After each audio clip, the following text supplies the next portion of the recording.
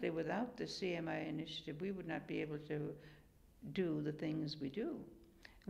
First of all, these gatherings are wonderful encouragement, and the sisters are so open to helping us with whatever problems we have. Their funding, of course, has kept us on the road. And now that we no longer get funding from them directly, they're giving us funding. We have reached out to a little town in South Carolina called Allendale, where things are just very, very poor and no initiative to do anything.